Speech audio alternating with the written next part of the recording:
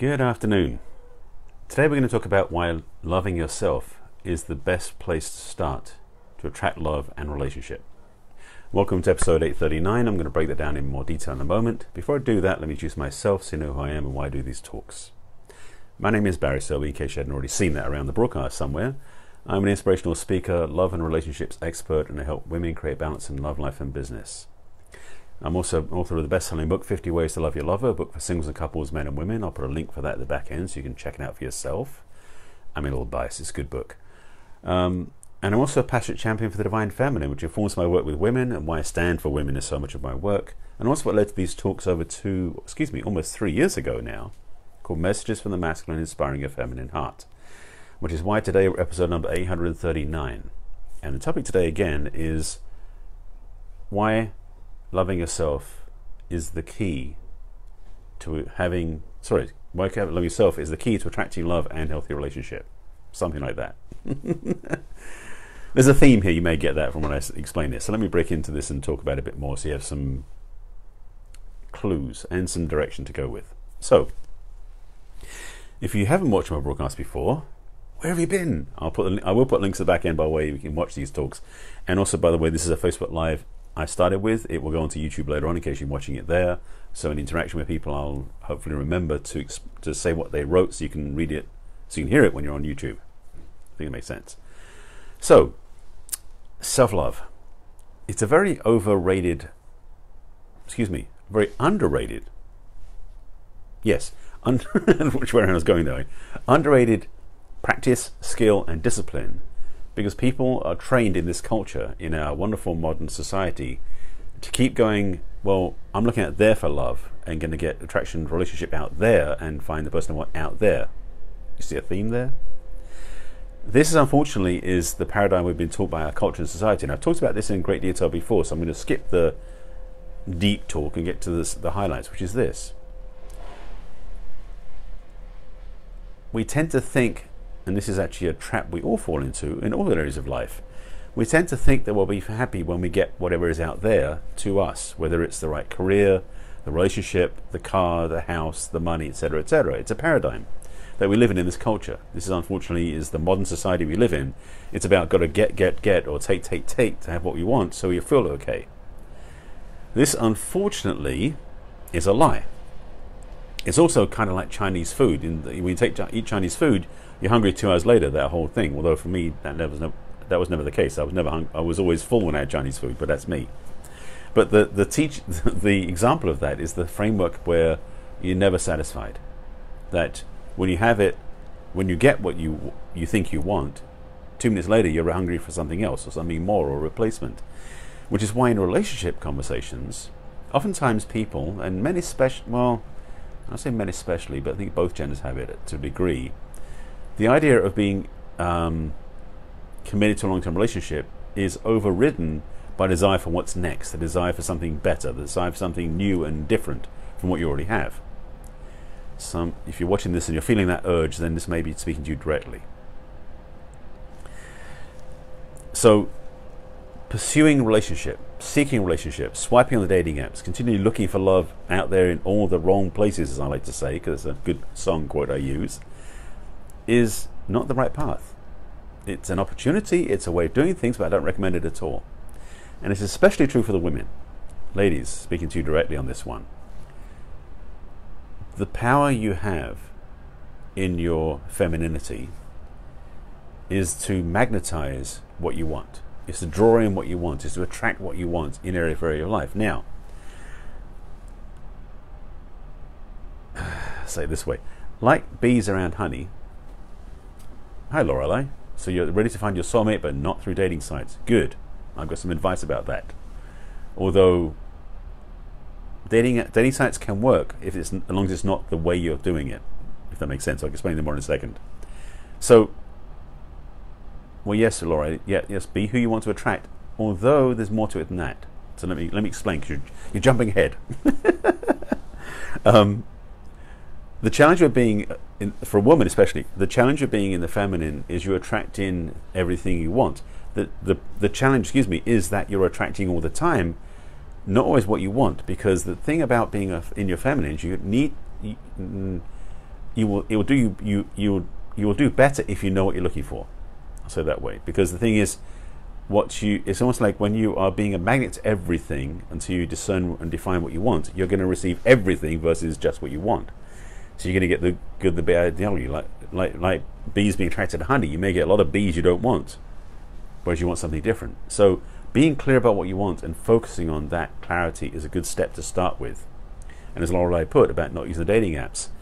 See, if you're using the dating sites, the dating apps to search for what you want, and that's your primary focus, I agree with her what she said. It's not the right approach. However, once you know what you really want and you're clear inside with what you want, and as I started with the topic in hand, which is about loving yourself first, then using the dating apps as a resource to go through of many different places to choose from is okay, because the thing is, attracting what you want for a relationship, ladies, doesn't work if you just sit at home and sit on your couch and fold your arms and wait. You'll go old and grey doing that. Nothing happens.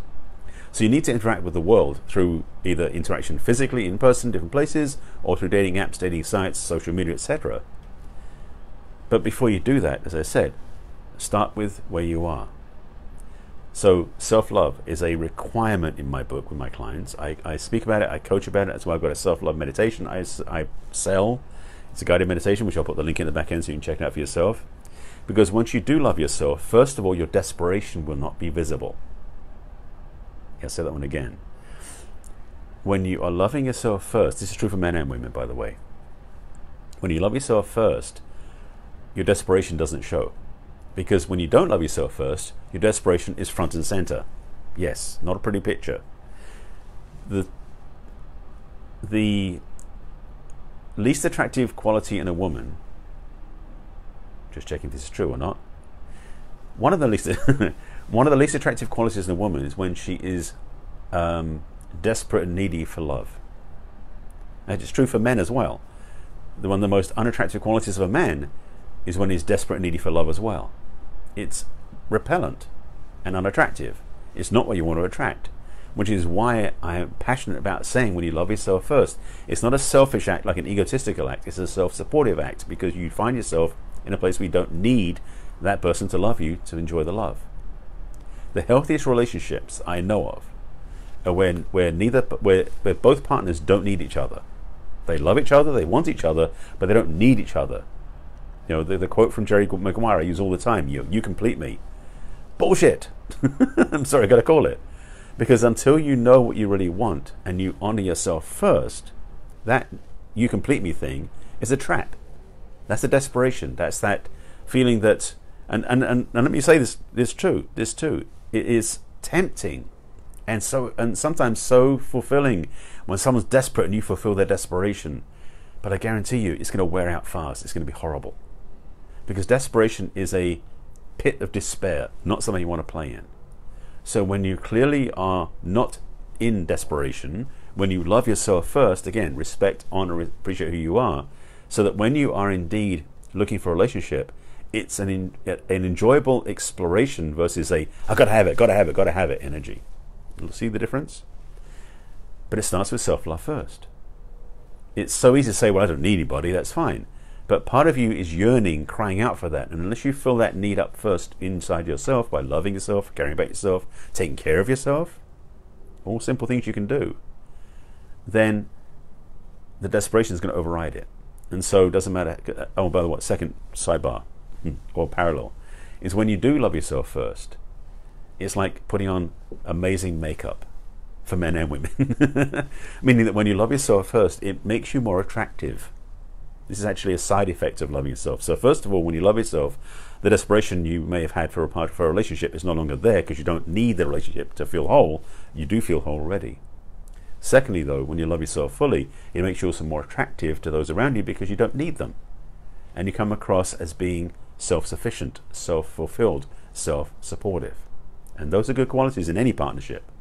So ideally, your partner's doing the same thing that you're looking for that you're doing yourself. So, hi Laura, what you're saying there. So, you haven't been in a relationship for almost 3 years and it feels empowering. You chose not to be in one in order to continue the personal development and working on your business. I totally understand.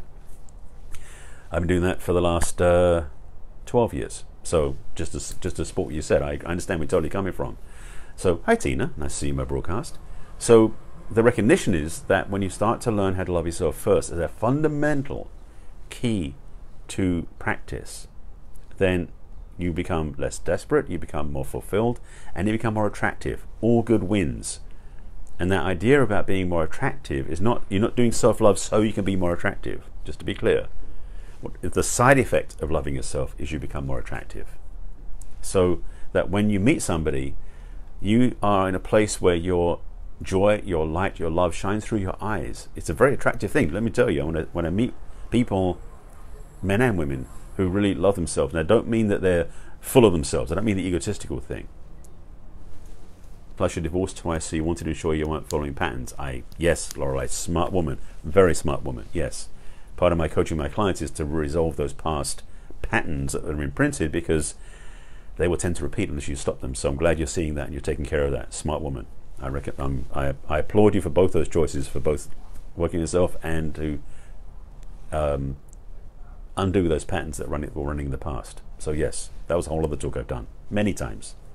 So again, back to the point that I want to make clear and adamant. I'm making this point clear so you get it. That it regularly comes down to supporting yourself. We've been entrained and programmed for many, many, many years by love songs and movie dialogue and books that promote the idea of being codependent. I've written about it, I've talked about it, I've spoken about it, I've coached about it more than enough times to say that codependency is not the solution. It's a trap. Because by being codependency, you're limiting yourself and you're limiting the relationship. So freedom comes from loving yourself. Again, the reality is for most of us, I should say most of the culture in our world, is we're looking for the other person to make us feel complete. Again, Jerry Maguire, you complete me. We're looking for that person to make us feel all right. We're looking for that person to validate us. Loving yourself first is self-validation. And it may sound something's wrong with that because you don't teach that in this culture. But the truth is, when you do love yourself, the validation is inside of you. There's I was actually on somebody else's Facebook Live yesterday, and I quoted Eleanor Roosevelt saying, "What you think of me is none of my business." That understanding also applies to where you are at work, about family dynamics. When you love yourself first, not only are you more attractive to a relationship, not only are you more available to be in a relationship without needing it to fulfill you, it also means that for those people who don't get on with you, you don't really care about. From a place of detachment, not a place of like, don't care about them. It's not judgment, it's a place of detachment. So self-love is a very powerful tool in many different ways. It also means that when you go home on Thanksgiving, for example, or go to see family, those hooks they put into you don't stick quite as hard. You become free to love yourself, because the self-love detaches you from those outside influences. And it also removes the baggage from past relationships as well. It's one of the pieces. There's more to it than that. So my emphasis today, as you may have guessed, excuse me, is to love yourself first. It's a potent piece of work that I teach. It's why I've got the self-love meditation that I sell. Again, link will be in the comments at the end. Because when you learn to love yourself first, you practice discipline of self-love, whether it's what I do in my meditation, which is every day for 30 days, or just do things that are self-caring activities. And when you stop judging yourself as much, because many of us, I've been there myself, get caught up in the self-judgment trap as well. When you free yourself of self-judgment and you love yourself as well, both of those work together and in harmony, then it makes you more fulfilled, it makes you less dependent upon a relationship, and it makes you more attractive to be in a relationship. So ladies especially, because again, you are attracting what you want. The more you're loving yourself, you can focus your love, your intention and your attraction energy towards what you really want that's going to add to the wholeness that you already are. For us men, we manifest. As a friend of mine put it that way, because it's man manifest. It's why it took that way. We go out into the world, but we still attract in through activity in the world to be in the right place. But the same thing applies. Loving ourselves first. Yes, men love ourselves first. When we're loving ourselves first, we become more available to meet someone else who loves themselves. So ladies and gents rather, men and women, loving yourself first is the key to healthy relationships for both genders. And this also applies to gay or straight, doesn't make a difference. This is how you become a healthier participant and a healthier partner in a relationship. Please, for the sake of your next partner, don't keep looking for them to make you feel whole. love yourself first. Be free to love avail to your next partnership, so your relationship becomes additive, becomes whole, becomes free. So again, I'll put a link in the comments for my self-love practice because I'm passionate about this, as you may have guessed. And be willing to take care of yourself. So yes, self-love, as I mentioned, but self-care practices. I've got a new course that I'm putting together, which will be it's been on the back burner for a while, but it's coming back on the front burner. It's about how to start taking care of yourself first, especially when you're single, so you can become more attractive and attracting to what you want from a place of wholeness.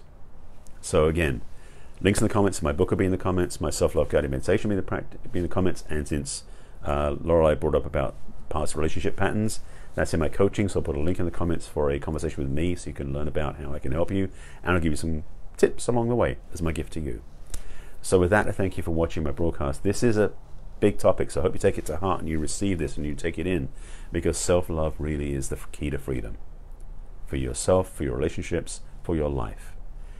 If you're coming in late, please go back and watch from the beginning. Hi Libby, nice to see you, my broadcast. And take a look at my offerings, the links I put in the comments. They are there to assist you. So with that, I just want to give you a quick note where the replays are so you can find them. This is my daily Facebook Live, in case you didn't already know. I do this every day at 5 p.m. Pacific time, right here on my personal page, which is Barry Selby on Facebook. You can watch me here. The replays go to my business page on Facebook, which if you like my page, which is barryselby.author, you can watch all the replays there. And then on my YouTube channel, because I have a YouTube channel for backup and for other uses too. But if you subscribe to my YouTube channel, which is Barry Selby, that's youtube.com/user/Barry Selby, there's a playlist on there called Messages from the Masculine. You can watch all my broadcasts. So I hope this made sense to you. And thanks for all coming in, by the way. Hi, Barbara. Hi, Mary. Please go watch from the beginning. I'm signing off now because I have to go to an event. I'm going to head out shortly. So thank you for watching. I appreciate being with me. Check out the links. And if you have any thoughts, questions, comments about this, please put them below. When I sign off, I'll respond later on. And I thank you for watching. I'll see you again tomorrow, same time, same channel. Take care. Bye.